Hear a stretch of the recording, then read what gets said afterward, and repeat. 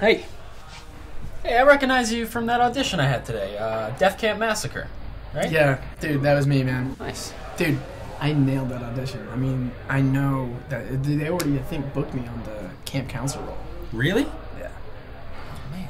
Well, alright, well, not really, but, dude, it was awesome. I mean, I was totally in there. It was sweet, and I know they're throwing me on, like, a veil or booking me, like, today or tomorrow for sure.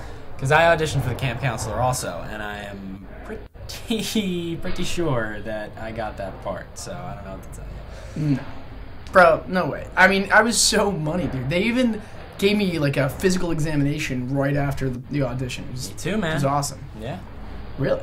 Yeah, it's probably part of Obama's new healthcare plan or something. You know, they gotta give you a checkup before they give you the part. Who knows? Yeah. No, yeah, dude, that totally makes sense. I mean, they gotta make sure you're healthy before they hire you, right? Yeah, I mean, the casting director told me to drop my pants, gave me a hernia exam, checked out my balls all up around there. It's fine. Yeah, I mean, same thing, man. Got the full exam. I didn't have to do the whole coughing thing, but he did give me a prostate exam. Really? Yeah. Oh, you lucky bastard. Yep.